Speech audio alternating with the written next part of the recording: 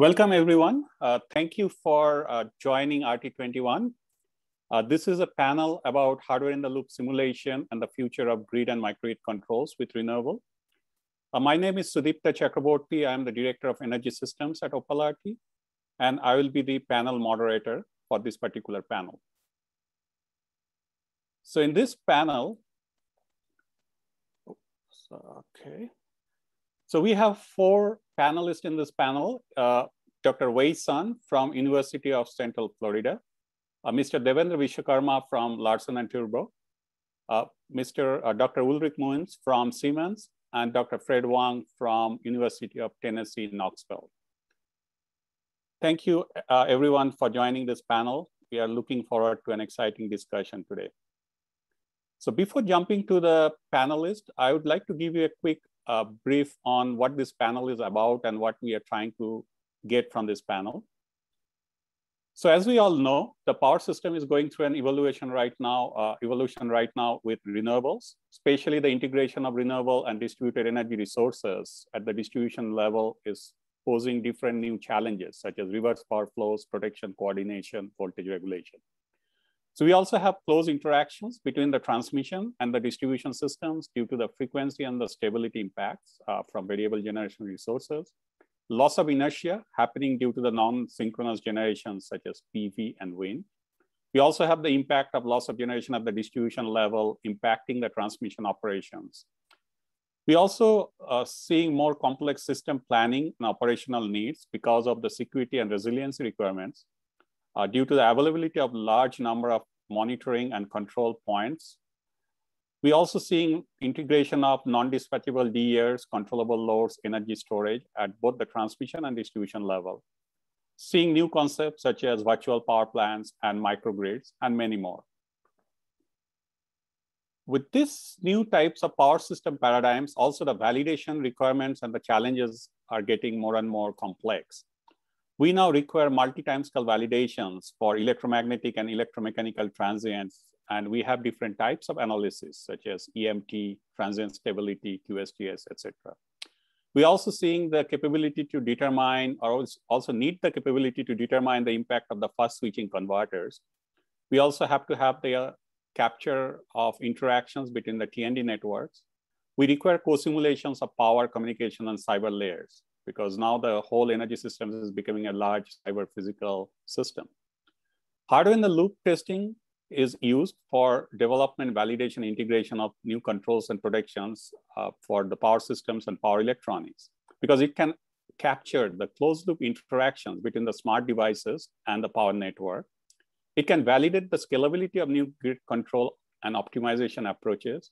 And finally, it can analyze the impact of the cyber and the physical events and the real devices connected to those simulated systems and their effect on the power systems operations. A couple of pictures shown here. The top one was just showing a wide scale implementation or wide scale control implementation and validation using hardware in the loop, whereas the lower picture was showing an application where hardware in the loop can be used for control hardware in the loop type of validation of the microgrid controls, both primary, secondary, and the tertiary controls, as well as if you can add an amplifier to that, you can actually test the real devices connected to the simulated system. So with that background, we'll actually go to the panel. Before going there, here is the agenda for this panel. So we'll have a short presentation from each of the panelists. The presentation will be around 4 or 5 minutes each. After those presentations is over, we'll have some moderated panel discussions led by me. Once we are done with those two, then we'll use the audience Q&A to answer your questions. For audience Q&A, I was hoping to use the direct talk to you guys, so it will be more live. So please use the raise hand icon in your Zoom. And then once I see that, I will unmute you and then you can ask your question. And then from there on, our panelists can answer depending on your question. We'll try to accommodate as many questions as possible, but if we miss you or if you have some difficulty in the queue, directly asking the questions, please use the Q&A tab. And then we can either address it during this panel or we later through email. With that, I will actually stop sharing my screen and I will request our first panelist, Dr. Wei Sun from University of Central Florida.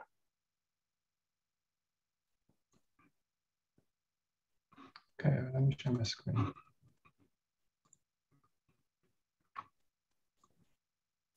Can you see my screen? Yes. Okay. Well, thank you, Sipta. Appreciate to bring up this panel and all the 10 days panelists. So my name is Wei-Sun. I'm associate professor from University of Central Florida. So today, as a kickoff the panel presentation, I want to share some of our ongoing projects with focus on real-time control and operation of large-scale power system with millions of grid edge devices, as well as with a focus on the role of hardware in the loop testing in a project. Yeah, a little bit about myself. My research interest has been focused on resilience, security, renewable, particularly on system recovery, restoration from natural disaster, failures, cyber attacks, as well as renewable integrations and microgrids. Has been leading multiple project funded by federal agency, Department of Energy, National Science Foundation, as well from the utility. I'm also co-chairing one working group as well, one task force on power system restoration, and with one particular with renewable energy resources. So today I'm going to share our experience in 3 projects. The first on this renewable integration, large-scale system. Second on the cybersecurity, and the last one on microgrid management system. So the first one is funded by U.S. Department of Energy Solar Energy Technology Office Energize program with the collaboration NREL, Hawaii, Duke, Siemens, and OPAL-RT. On this project, there's a 3 main areas. When we talk about the large-scale system as well as extremely high penetration of solar and how we develop the test system in this project, we developed a million node system, and then how we have a credible 100% PV penetration criteria. And the last one is how we develop and testing the real-time control and operation of distributed approaches. So the first for the 1 million node system, we use the synthetic network developed by NREL, the one in the Bay Area, there's one in North Carolina. When we have this 2 systems, we analyze and grab and 10 of the 100,000 node system with representative urban, suburban, industrial, and rural area. Once have the system, and next one is to have a credible PV profiles, and working with industry members, Duke Energy and Hawaii, we're able to have this PV scenarios as well as PV penetration, hosting capacity to find the worst scenarios. And when we have the test system and the data available, and the next is we extend the OpenDSS to the multi-agent OpenDSS, and then enable us to test the different distributed architect and to enable different ADMS functions like state estimation, OPF, recovery configuration, but in a distributed way. So with this algorithm R&D developed, the next question is how we validate to test this algorithm that's probably in the real environment. And OPAL-RT and all hardware in the loop testbed is really served very well for this purpose. In this project, we have 2 testbeds. One is at the UCF with majority is controller hardware in the loop, and the second is in NREL. They have both controller and the power hardware in the loop. So one example that we want to share is by collaborating with OPAL-RT and NREL, we developed this 100,000 node system in the OPAL-RT environments and to implement the distributed control that algorithm developed in this project. And by testing the algorithm in OPAL-RT real-time environments, that we can compare the performance in the real system environment as well as in the open source OpenDSS. So that's the first one to look at that, how we do the large-scale system testing. And the second project is on the cybersecurity, also by U.S. Department of Energy Solar Energy Office. In this particular project, the idea is when we have a large penetration of distributed energy resources, especially at a grid edge, and how we develop cybersecurity and algorithms, especially using distributed architect, and with the distributed the control information exchange as well as the optimization. And we're trying to bring up the holistic approaches for variety layers of the intrusion detection, resident control, that it can be used to enable distributed intelligence as well as the data-driven machine learning algorithm. So now in this project, the hardware in the loop is also play a very interesting role and also very important. The first, of course, open source. All the algorithms developed in a university or the lab environments can be using open source software that to test the feasibility. So next is in this project, with a lot of power hardware in the loop testbed available, we're working with OPAL-RT achieving there's a scalar network, develop a Xetra network So with this, you can model both the power and the communication network in one simulator, and then you can do the real-time simulation of the cyber-physical interaction and interdependence. And of course, with everything tested, we will test in a real environment with the Duke Monhali microgrid testbed. And the last one I want to share is the UCF campus microgrid. With the UCF campus model as a one-line diagram, we first model OPAL-RT system, and then model in the Siemens microgrid management system, MGMS, which is essentially scaled down EMS. So with the OT system running and also running OPAL-RT, so the idea is when you have a live system running and OPAL-RT will behave as a live system, provide the data through the DMP3 connected to the MGMS system. And then you can really mimic what's in the control center you're monitoring the system and have the data flowing. And in this one, you can see that's the capability of the OPAL-RT or hardware in the loop to mimic a real system, provide the live data. So that's a very quick project overview, and we can continue discussion later in the panel discussion. Thank you. Thanks, Wei. That's a nice presentation. So we'll jump to Mr. Devendra Vishwakarma from L&T. You can share your screen and unmute. I can unmute. So.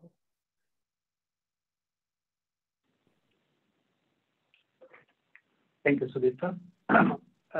So what I'll be presenting as a case example of hardware in loop simulation used for the product development and testing towards digitization of grid. That's the topic. And the case example which I will be taking you through will be for a renewable power plant controller that we have been building at L&T.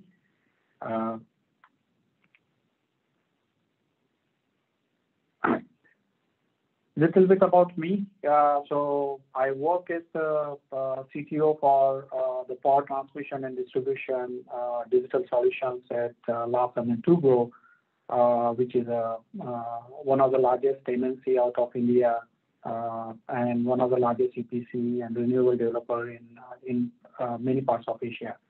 I'm based out of Dallas, 21 plus years experience, specializing in product management, solution architecture, and business consulting in the area of PT&D. I have led various microgrid projects in USA, Europe, and in China as well, and also developed business cases architecture requirements for many utilities in the area of DER management, microgrids, DNS, and business intelligence and analytics solutions. With that, let's get into the HIL for the product development.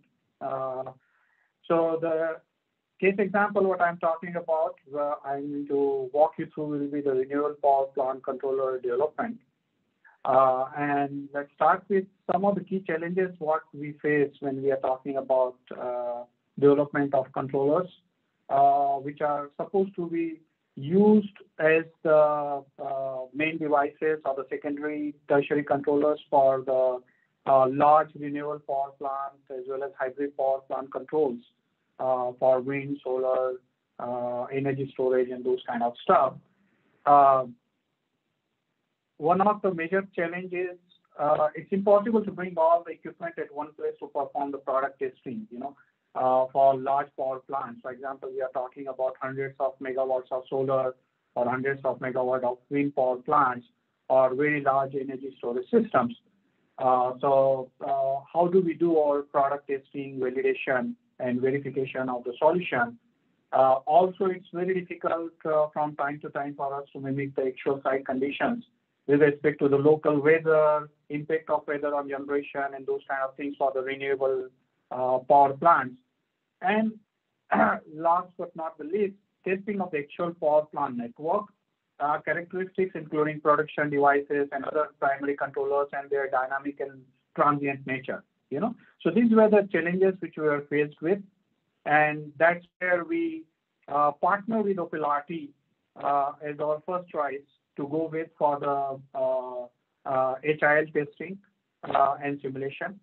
So what we did, we developed a detailed renewable power plant model in MATLAB, and then we imported it into OPAL-RT, which is like piece of cake because it's very seamlessly integrated solution from that perspective. We are using OPAL-RT in our labs, not only for product testing, but also for conducting the factory acceptance test, doing the certification testing, validation, and all those kind of things as well. What we did also, we not only modeled the entire renewable power plants in OPAL-RT for the HIL testing or the HIL simulation. We also did the configuration and simulation of various irradiance data, the power electronics behavior for the inverters, transformers, measurement devices. We use multiple protocols specifically for this particular product.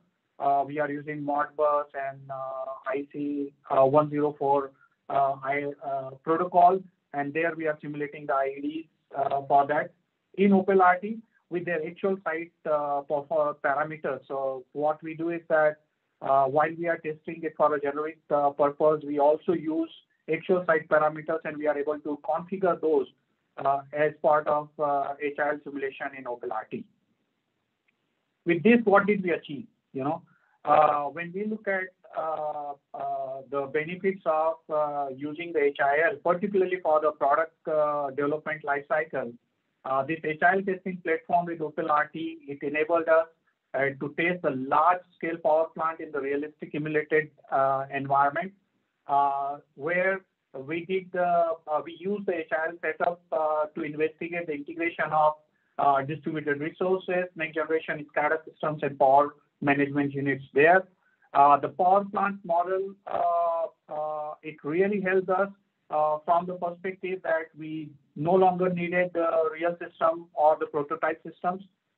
There we all were able to model it in the OPAL-RT system itself. We developed the plant model that takes as a real plant, which gives the flexibility to control field parameters like the PV inverter generation profile, circuit breaker controls, in protection and control, inverter settings, and all those kind of stuff. This did help us in testing the real-time monitoring of all I/O signals for PPC during various factory acceptance testing and all those kind of things. With that, what it gave us was the flexibility to modify, change the parameters of each devices during the real time for performing the accurate field test scenarios in very little time. It helped us get the best test coverage, like in all positive and negative testing scenarios. It helps us in identification of issues with the controllers in very early stages, and that's how it helped us release new generation power plant controllers for the hybrid power plants and renewable power plants. Last but not the least, industrial protocols, the capabilities for us, because that's very important from the product development and product testing, validation, verification perspective. The broad spectrum of protocols, industry protocols, which OPAL-RT supports, that helped us test various devices. With the same box, we were able to test up to 100 or 99 slaves using Modbus. We use IC104 protocols, various IDs, and all those kind of things. So with, I would say, the HIL, it really reduced our time and effort to do the validation and verification almost by 40%. What we used to do in, let's say, 4 months, we were able to do it in 2.5 months and yet achieve the same results while doing the product testing and releases of the solution there. So with that, I will hand it over back to you, Sudipta. Thank you, Devendra. This is a nice presentation. Yeah, we are glad that it is helping you in your product development. So the next speaker, I'll request Dr. Ulrich Menz from Siemens.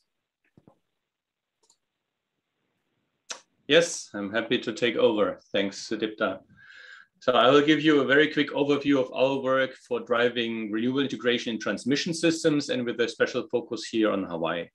This is a joint project also funded by the US Department of Energy, with many partners that you can see here on the slide. And I would like to thank actually all the partners. OPAL-RT is also here, part of that team. And of course, also our funding agency.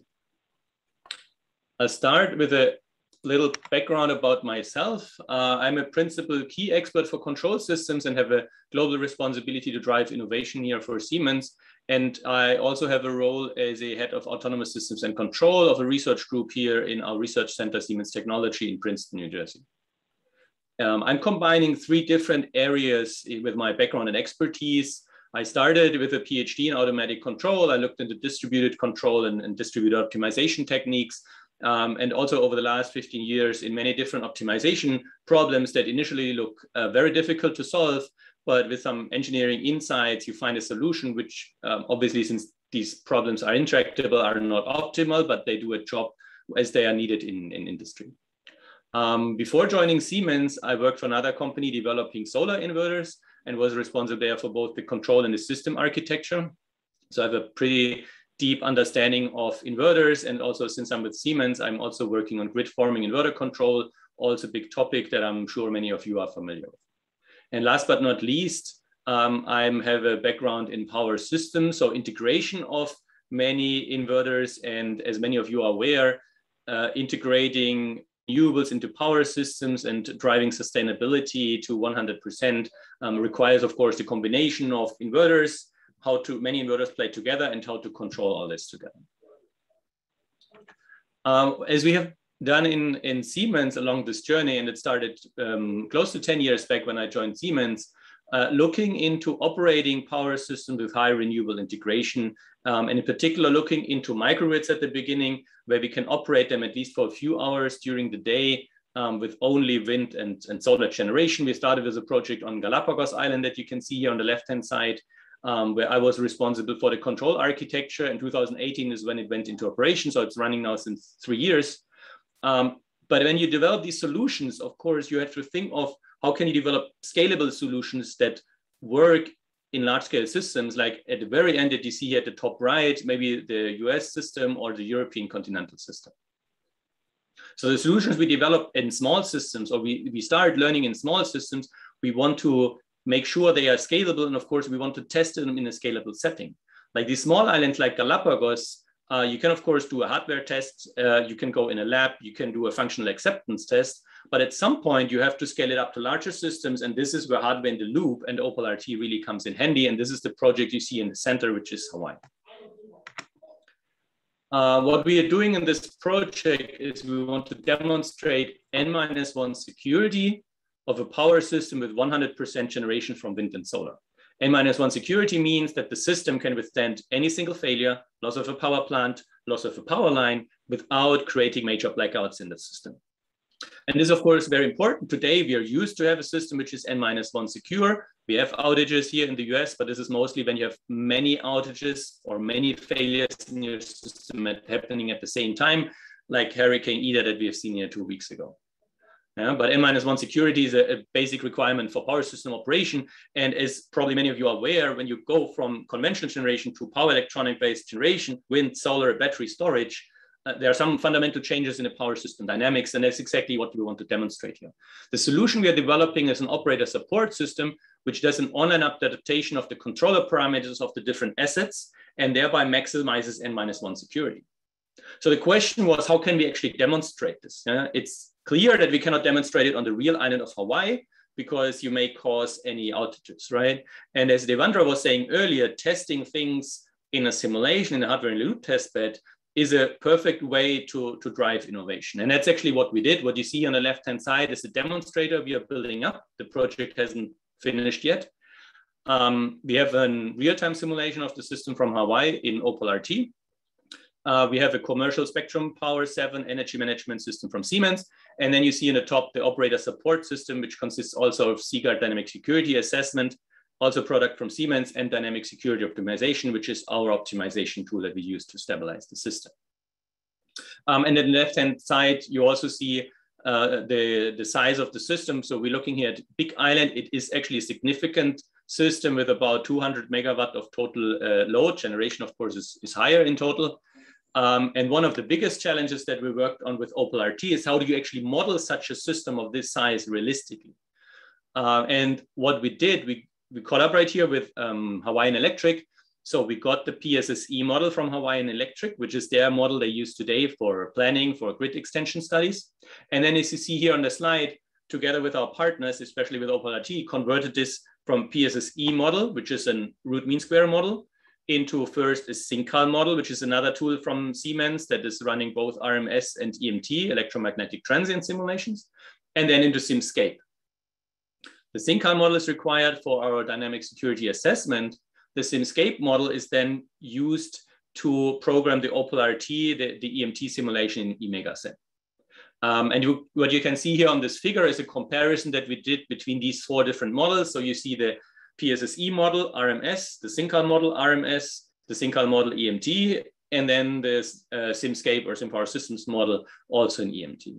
And you see there is a very good match in the dynamics. You see in the EMT simulations, there are these 60 Hertz oscillations that we know they are coming from the DC part of the stator dynamics of the synchronous generator. So this is all fine. This is something we expect when we do these kind of simulations. But it was a hard part of the work for the first year of this project. And just showing you a very quick glimpse into the results of this project so far. As I said, it's not finished yet. We're looking in different scenarios for the load, noon case, evening case, night case, as you see in the top. We're looking at different scenarios concerning generation. We call this here system non-synchronous penetrations, or the percentage of wind and solar generation in your system with 100%, 90%, 80%.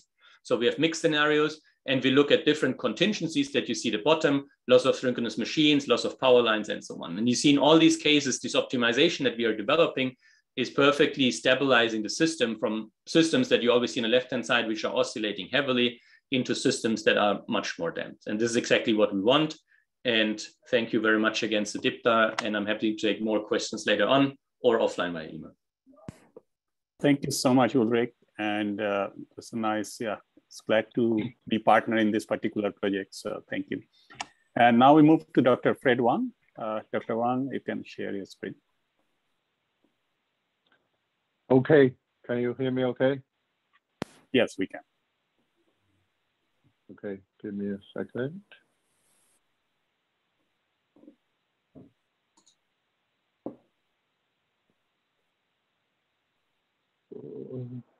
Control. We can see your screen, but in a like. Yeah, I need to move this. Okay. Yep. Good. Okay. Good afternoon. I'm going to talk about flexible microgrid and DER controller validation with hardware and HIL testbed. A little bit about myself.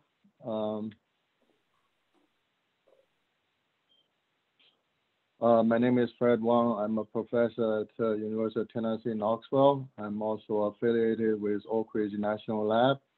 I'm also part of the NSF DOE ERC current. Before UTK and Oak Ridge, I also worked in GE for 10 years, 8 years in CPAS Virginia Tech. My research interest is mainly on power electronics and also its application to power systems as well as transportation. Currently, I'm leading several DOE RT projects on microgrid and DERs. One of the projects is sponsored by RT to develop a flexible microgrid with dynamic boundary and multiple grid interfaces. This one is in collaboration with several partners. It is a microgrid in Chattanooga Airport in Tennessee. It has solar and gas generator, battery energy storage. The unique thing with this is that during the islanded operation, we can change the boundary dynamically based on the available assets. Like showing here, we also have several interface points we can connect to rather than just fixed boundary points. And so we start with this branch here. Okay, maybe I go to a pointer.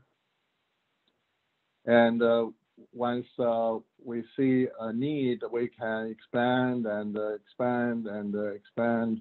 And if we don't have enough the resource, we can start to shrink, right? That's the uniqueness of this microgrid. Another project is sponsored by DOE. It's called Asynchronous Microgrid for Flexible CHP. The idea is that the CHP plant can be connected to the grid with a power conditioning system. This is power electronics based.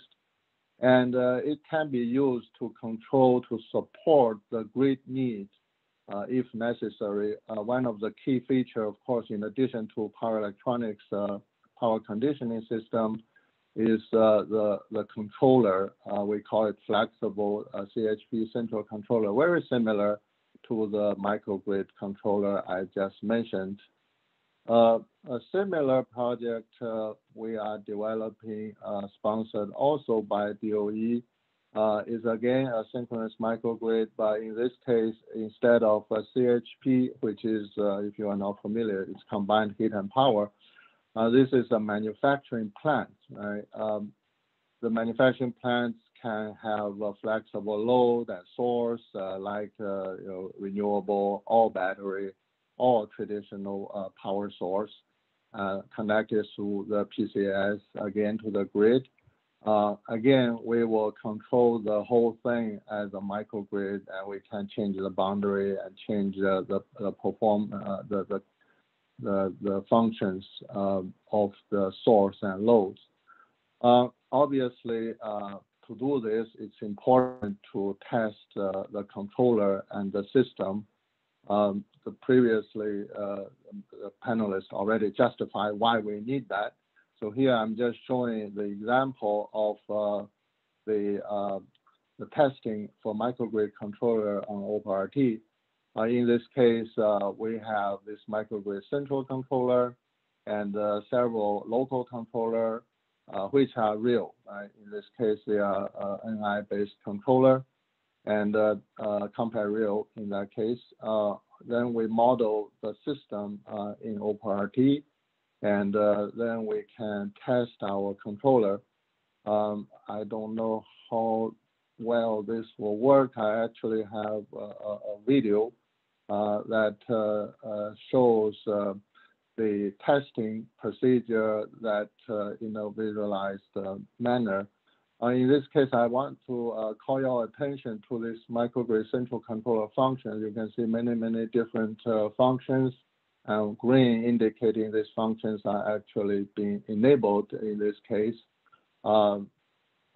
Basically, we look at this boundary case. Once it's 0, it will be reconnected. So start from islanded case to grid connected case. So this is an example of using OPAL-RT to test. The nice thing about this real-time tester is, as I showed, you can simultaneously test many of these functions just like a real controller. A lot of times in simulation, it's not easy to do that. In addition to the HIL test using real-time simulator like OPAL-RT, at UTK, we also have so-called hardware test bed, which is another way to test the control and the system. It's a test bed based on the power electronics converter. The unique thing about this is, of course, we can be more realistic, especially with converters. The multi-time scale can be considered already. Again, we have the real hardware for controllers, and then the hardware test bed will model the system. With that, we can have a similar testing. In this case, it's another visualization of the testing. Again, started with islanded case, and we can select which grid point to connect. Right? In this case, we have G1 or G4. We chose G1. And so the controller will run in real time, and you can see the grid and the microgrid will eventually be connected, and at this point, it's a reconnection point based on the available source and the load need. And so after a while, you can see when this angle goes to 0, it will be reconnected. So that's basically my presentation. Thank you. Thank you, Dr. Wang. So yeah, I think we have very even though we have only 5 minutes each, but we had a pretty detailed presentation from each of you. Thank you so much. So maybe we can do some moderated Q&A initially, and then we can go to the attendees. So first question for you, Dr. Sun, like you mentioned about the large scale validation of the grid for your energized project. So I was just curious, like why you need that, like why you need the large scale validation. That's first question to you. And then second question is that, like, what is your experience like when you are validating, say, between 2 softwares and things like that? Sure. Yeah. First of all, the goal of the project or the DOE Energize program is really looking at not only high penetration of DER, but they really wanted to look at whether distributed approach is scalable. So that's why we need to look at a large scale system or extremely large scale. So by saying that, I think most of us are aware there's standard IEEE transmission test system or distribution test feeder.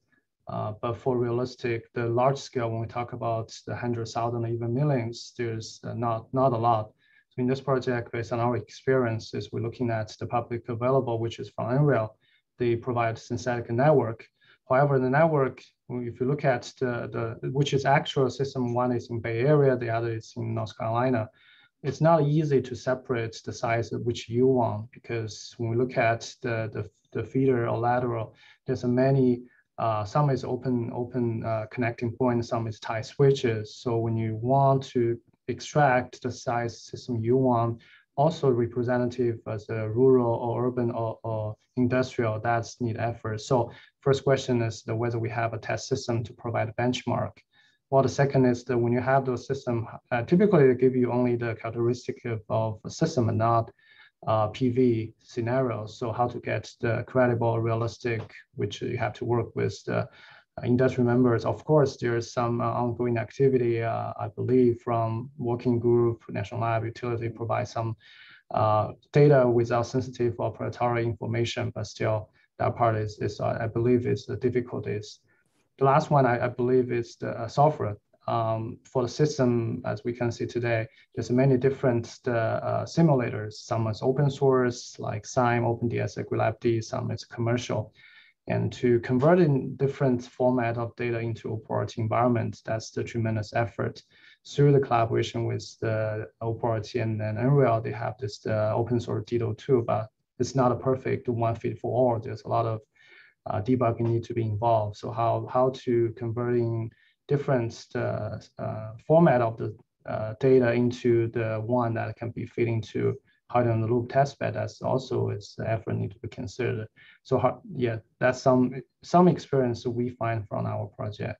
Yeah, I think that is a common question, like how you convert different tools into like even a real-time software or even an EMT software. So as you probably know that we are actually working on OPAL-RT side to have also a tool that can convert different softwares into HyperSIM, which is our EMT software, and maybe future into other softwares like eMegaSIM and maybe even ePhaseSIM between different software tools. So yeah, thanks Wei. Next, I would go to Dr. Moons. Ulrich, I know you are working, and because we are working together, obviously, but with the Hawaii and this particular project, but what is your general experience? Again, I'm moving my question a little bit based on your presentation. What is your general experience when you have this kind of futuristic controls and the scenarios that are very much futuristic, like 100% renewable and those kind of things? So what do you see, like how is utilities acceptance on those kind of new ideas, and how you kind of convince them that, yeah, this will work in the field in future? Yeah, this is a good question, and it's actually a challenging one, right? So there are certain technologies, I would say, that are easier to implement. Everything which is like receiving data and let's say monitoring is always easy to implement. The challenging part is really when you're closing the loop and when you send at least set points into the system. That's already the first part where it gets challenging. What we are doing in our project, we are not only changing set points, we actually changing controller parameters of the devices, right? So this is really something, we discussed it with HIL a few times. There are different challenges, like do they actually even own those devices? If they own them, does the manufacturer allow them to change those parameters? So there are some steps that we still have to go. Yeah. On the other hand, we have to solve these problems, right? So we have to explore what is technically feasible, and then in the second step say, well, if this is the only solution we see, then we have to talk either through regulations or other measures to make actually sure this is happening. Mm-hmm. Yeah, and what I also personally think, maybe when you show this validation, right? Like they believe their PSSE model, for example. Now, when you start showing it in a different software, like either OPAL-RT or any other software, and compare with the current scenarios, I think they start getting a little bit more, I guess the utilities get more confidence, right? Before they jump to the new things that probably you need something. That was one very important part, of course, that at the beginning we showed both DOE, but also HIL. Look, the model that you have given us and the model that we have created, which is now running in the real-time simulator, are actually behaving the same way. Yeah, okay, that sounds great. And maybe I'll follow up the same thing to Devendra. Like, I know you mentioned some of the product development and things that you are using the OPAL-RT simulator. So I'm just curious also, what is your experience on like the biggest challenges in the product development and validation that you see, especially when you deal with, again, the utilities or the integrators day in, day out, right? So what do you see the challenges, and how are you addressing those right now? Yeah, with like Dr.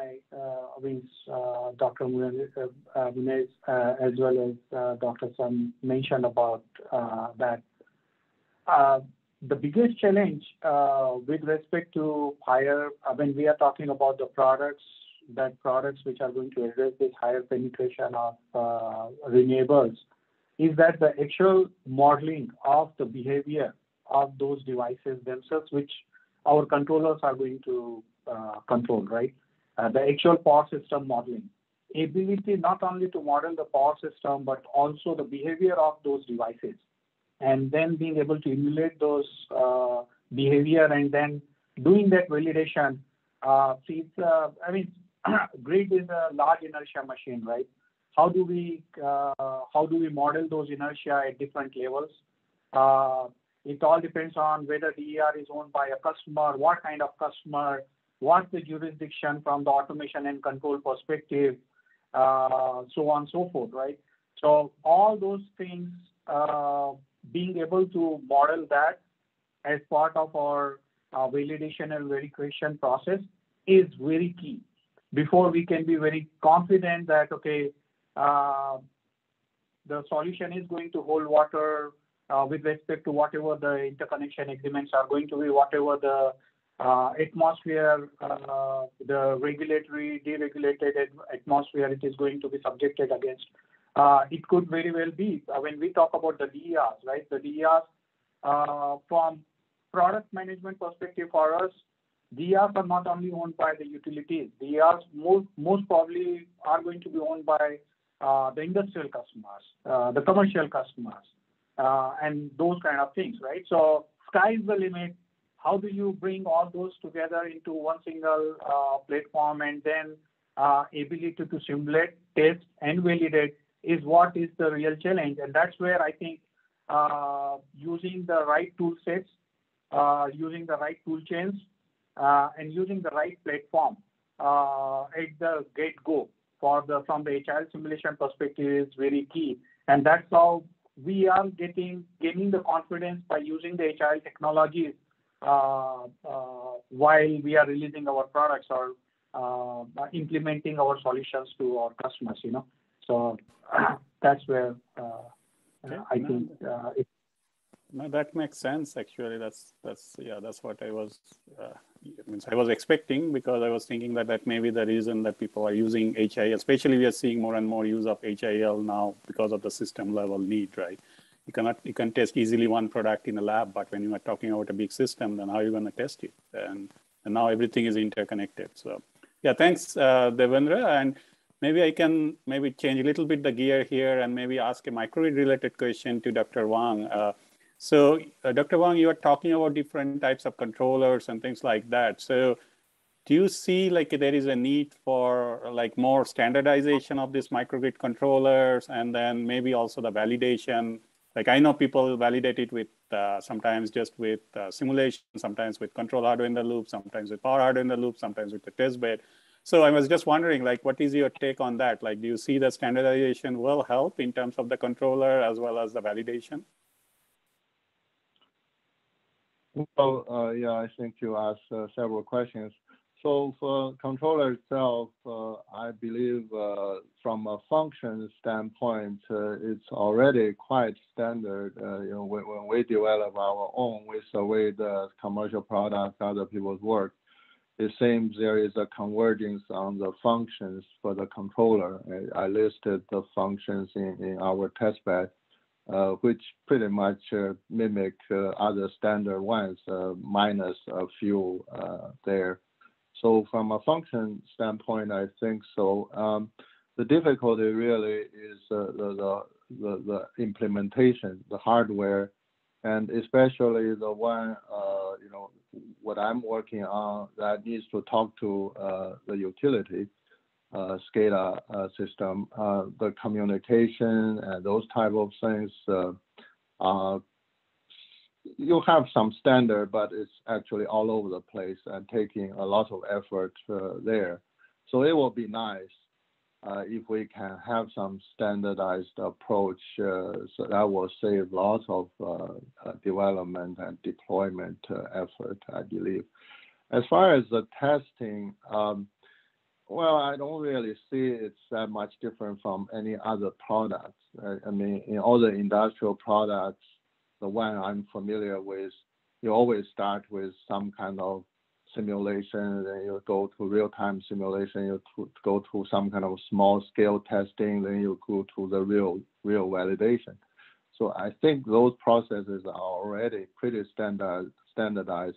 It should be followed. A lot of time people try to jump, right? So you go from one to the other. My students like to do that. They don't like to do some of the testing, or I think it's too hard and just want to go to final step.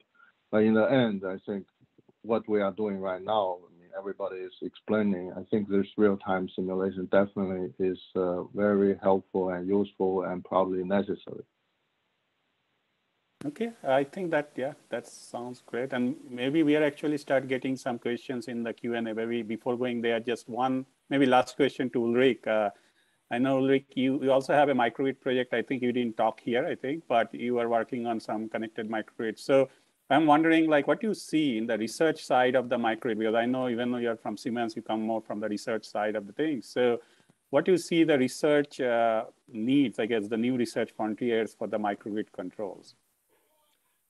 Yeah, that's a good point. I mean, we have seen here two examples, right, from Fred and Devendra, what is ongoing in the microgrid. It is a hot market. It is fast growing right now. We are building many microgrids. Now, if you ask about really research, right? I mean, there is a lot of development. There's still many open questions how to optimize and operate and make more resilient single microgrids. But I think really the next big topic is how we connect actually microgrids, right? I mean, Wei, I think, was mentioning it slightly in one of his projects. Really, how can we make network microgrids, bring them all together? And this is also the question you asked about scalability, where this becomes very important. You're looking at one microgrid, and again, I don't want to say this is a simple or a solved problem. It's not at all. But when you think of it in 5, 10, 15 years, we will have many of these microgrids. We have to coordinate them, and we have to, of course, also test those functions in simulators. So again, scalable hardware in the loop simulation will be a core for these developments. That's, yeah, okay. And is there anything, Devendra, you want to add there, or anyone else, I guess? Just this is our last question before we jump to our, like the Q&A from the audience. I think, I agree with Dr. Wang as well, with Dr. Wang. I mean, the most important part is, I mean, when we look at an individual microgrid versus when we look at multiple microgrids, for example, a distribution utility planning multiple substation level or feeder level microgrids? How are we going to network them together? How are we going to make sure that there is a protection coordination amongst them? How are we going to make sure that we are able to optimally dispatch those resources where it is not only meeting the need for the microgrid per se, but also how does it help from the utility operation perspective, right? When it is a grid-connected microgrid, what takes precedence, whether it's the grid reliability versus the objective of the microgrid itself. It could be maybe providing a critical power to its resources or doing an economic dispatch of its resources, right? So all those kind of things. How do we model? How do we manage those behaviors? And how do we simulate those before we go in the field and implement those, you know? And that's where means industry has to collaborate, and companies like OPAL-RT in collaboration with industry and utilities, we all need to come together to bring those solutions to the table. Okay, that sounds great. So thank you again. And I know there are several questions on the Q&A, but I think I mentioned in my earlier presentation, maybe you guys missed it. So I would like to have it more like a live feel on this. So if you want to ask a question, please raise your hand in the chat screen or in your screen, and then you can ask a question, and I will unmute you so you can ask a question. Please limit one question at a time, because otherwise then not everybody will able to ask a question. So I see few hands already up, and we'll try to also answer some of the questions that are put in the chat window, but let's do this hand thing first, okay? So I see the first one from Syed Ahmed. So Syed, if you can speak there. Can you hear me? Yes, we can. Okay. Thank you to the panelists for a very insightful discussion on microgrids. My question is regarding residential microgrids. When the customer becomes sort of a presumer, like he produces and consumes electricity also. So by combining like multiple customers in a microgrid, like is the industry looking into these types of microgrids also? So anyone from the industry can answer this question. Thank you.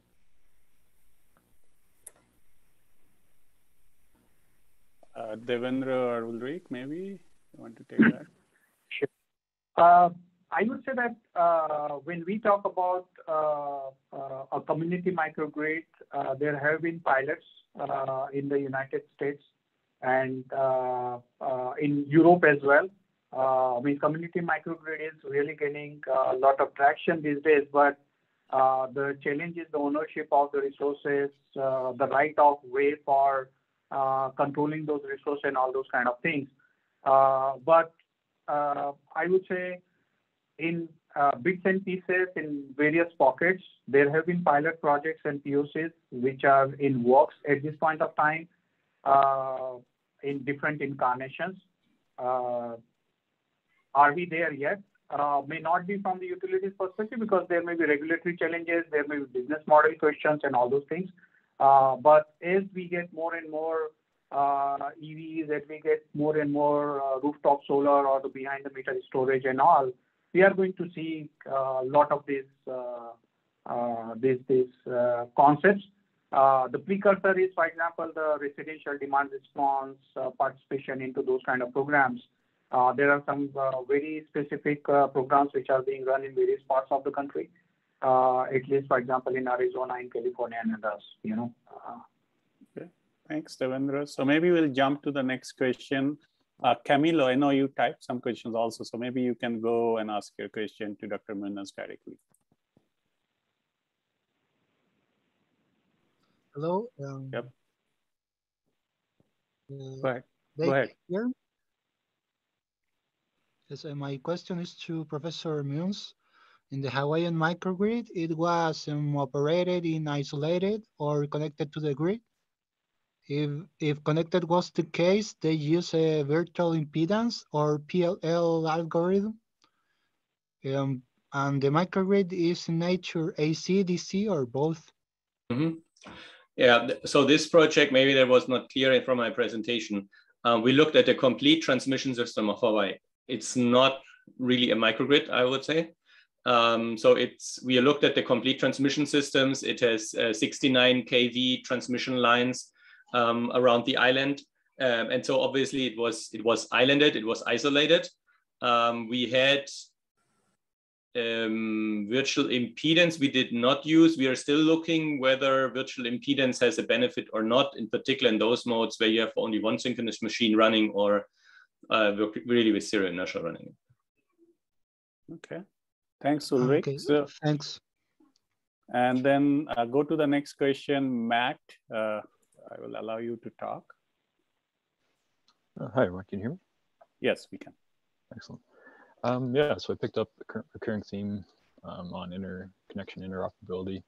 Just curious how IEEE 1547 is adopted or influential in hardware and loop testing. And is there a specific person you want to ask that, or is it general?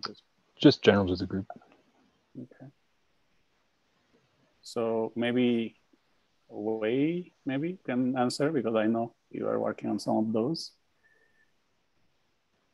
Yeah, so the question is how the IEEE standard to testing consider that. Yeah, a little bit more background is that I think besides the IEEE 1547, there's also ongoing looking at how to put the distribution system provide services to the transmission. I know there's also a working group on that. Yeah, very good question. I think right now, at least from our experiences, we try to, since this is a guideline or rule, we try to, whenever we have just the communication protocol, standard protocol, we try to comply with what they developed. But for our case, it's more of since we're not really focused on the microgrid, maybe other panelists can looking at. We look in majority as how the distribution or group of microgrid provide service to transmission, which is on the standard side is still open, although their working group try to ballot later this year. While we have working with PNL, also part of the working group to looking at what kind of additional item or rules can be added there. But I believe this is still, some of panelists also mentioned, so open questions, there's no standard, no rules. And also the interoperability is also a concern. Some of the approach what we do is using those open FMB standards and to look at that, how does the prescribed communication protocol that we can use when you're looking at different vendors. So that's some experience on our side.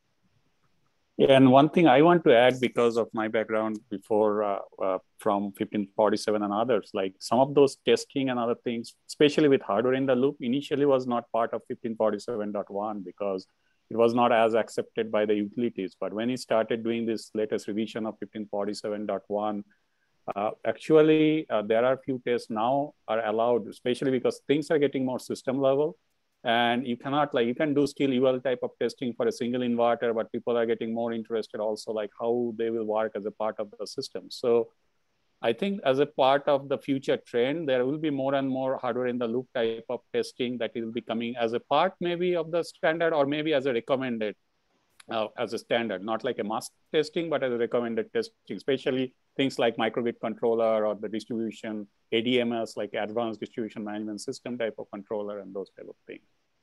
That's my take, but maybe we can jump to the next question. So by the way, we are almost on the hour, but I guess most of our panelists may stay a few extra minutes to answer all the questions because we have a few more questions, few more hands. So, I do need to leave. Okay. But yes. I can say one sentence about the last question. Sure. Yes, our microgrid controller are tested per 1547 as well as 2030.7.8. So we do need to follow some of these standards. Thanks. I need to leave. That's okay. Thanks, Dr. Wang. And thanks for joining. And yeah, and people can still send the questions. So if you see some questions, we'll let you know. Please. Yeah, my pleasure. Thanks a lot. Thank you. Thank you so much. So maybe go to the next question to Vaibhav.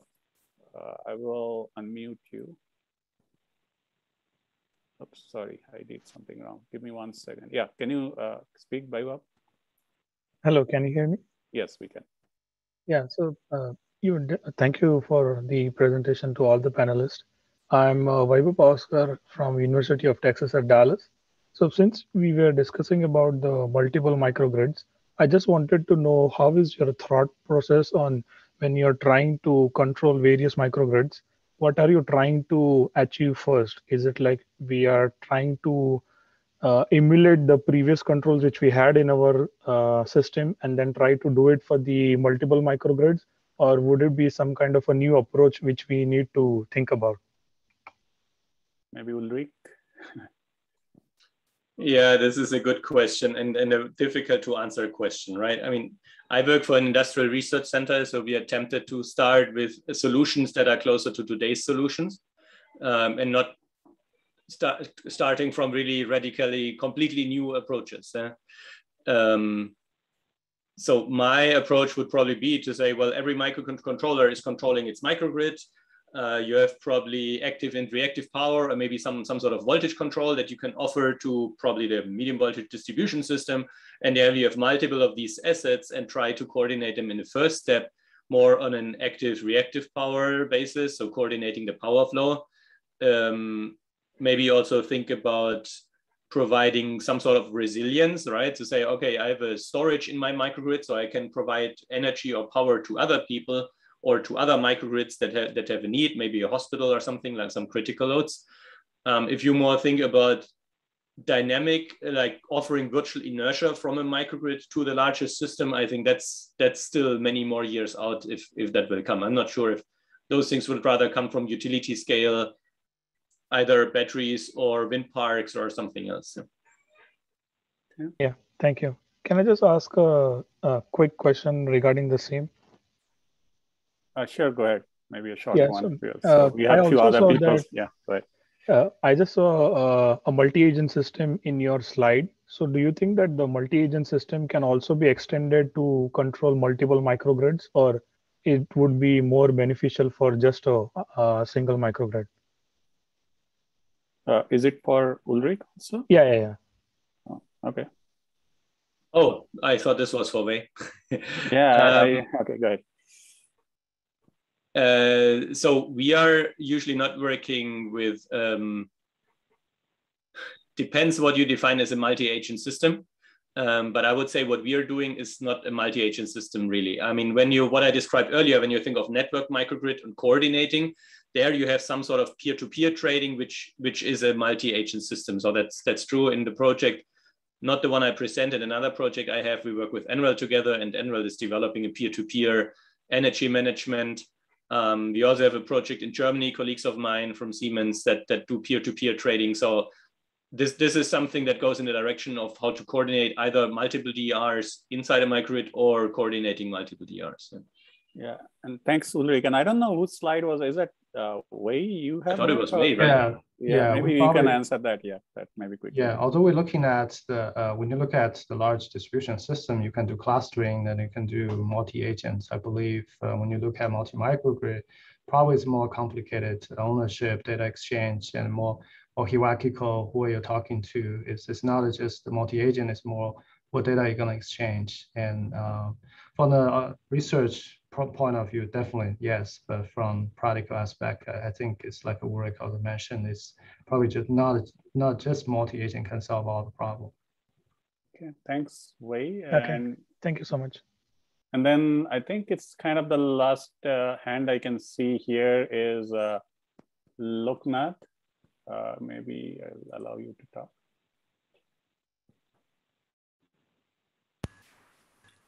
Hello, could you hear me? Yes, we can. Thank you for the opportunity. My question is to Dr. Ulrich Muenz.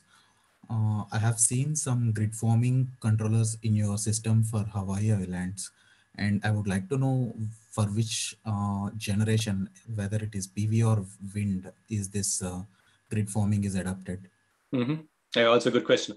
The grid forming, and we're actually following what Hawaii is installing today, right? So I didn't mention this, but we take the system from Hawaii today, and we had to extend it with additional utility scale wind and solar and battery storage in order to meet this 100% inverter-based generation. But we were following what is the current extension planning of HICO, and the grid forming comes only from the batteries.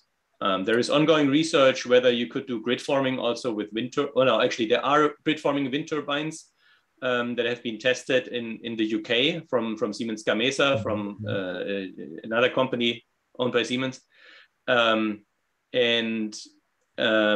Solar generation, also grid forming from PV inverters, I haven't seen yet. There are ongoing research projects. We are part of one, actually together with UWay, about grid forming solar inverters. But I think that's not commercially available yet. So you can do wind turbines. In our model, it's batteries. And I think there was a question also about the size of these batteries. So it is, I would say, oversized. So the total is we have 4 30 megawatt battery inverters in the system, which gives you 120 megawatt of grid forming capacity. The numbers were not built or designed to make it as small as possible, but it's just what we said, okay, let's look what Hawaii is planning to install over the next few years, and that's what we built. We have a work package where we are trying to analyze what is the smallest amount of grid forming that you actually need in order to stabilize the system. But this is still ongoing, so I cannot tell you what's the outcome of this. My gut feeling tells me 120 megawatt for a 200 megawatt system is probably not what you need. You could do with less. Yeah, and one more short question. Have you tested the black start capability of the system with grid forming? This is just simulated, right? It's not a real system. And no, we haven't. We usually start it basically as it's running. You have an initial condition and then start the simulation. Yeah, thank you. Thank you very much. Sure. Thank you, Ulrich. And I think there is one question on the chat, but I would ask if you can speak up. I don't know if you have a mic or not, but K. Sujita, if you can ask your question, that's kind of the last question I can see on my side. You have a question about... Just one thing, I will have to jump to another meeting. So thank you very much for your time. Really appreciate the opportunity to talk. Thank you. Yeah, thank you. And I guess maybe Sujita, we can answer your question later, I guess, because it's a very general question. So maybe for sake of time, maybe we can wrap this up. Again, thank you very much for everybody joining this particular panel. And as you probably know already, but all this will be recorded. So we have the recorded panel presentation, and you can access them till I guess October 17th, so a month. And also, just before we go, I'd like to thank again all our panelists, because everybody is busy, so they take time to join this panel and talk about their exciting work. And for the attendees, please don't forget there are all other exciting panels and presentations going on. So please join as many as you can possible in live, or you can also get them recorded later. So thank you again. And with that, I will close this panel. Thank you and have a good day. Bye. Thank you very much, Sudipta. Bye. Thank you. Bye-bye.